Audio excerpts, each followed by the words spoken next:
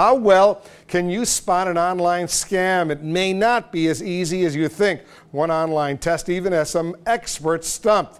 Let's go to our internet reporter, Jackie Schechner. So, Jackie, what should we be looking for? Because there's a lot of scam artists out there. Well, Wolf, that's exactly it. The devil's in the details. McAfee, a web security company, put this test online where you have to see if you can tell the real website from the fake one. See, by now a lot of us are able to spot a false web address, but would you notice something like a small missing security link or just small bad grammar notes or even an extra pull-down menu? The chances are you wouldn't. McAfee says almost everybody who takes this test misses at least one answer. They say that the phishing for financial information is so lucrative that the thieves are spending a tremendous amount of time getting the little details down that you probably wouldn't even notice. What they say, though, is in order to protect yourself, you really need to pay attention. Don't panic. There's no financial emergency when you get these emails. Take your time, be very careful, and make sure that you take a look. Don't ever click on a link in an email that is asking for your personal financial information.